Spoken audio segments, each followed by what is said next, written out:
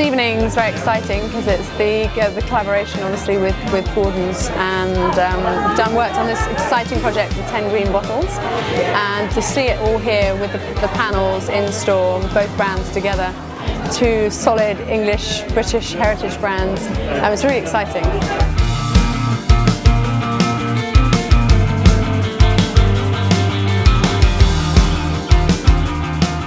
John the artist this evening has created these wonderful gin bottles within stained glass, and I've definitely got my eye on one of them.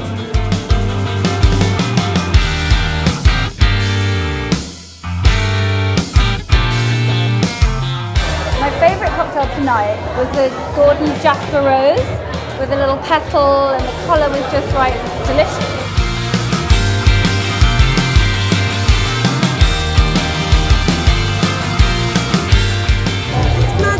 Somehow, I think Alice is really clever at creating a bit of magic. It's definitely a highlight doing these labels because they're fun, they're celebrating, it was a very natural fit, they look great. This is a great British brand that should be drunk all the year through.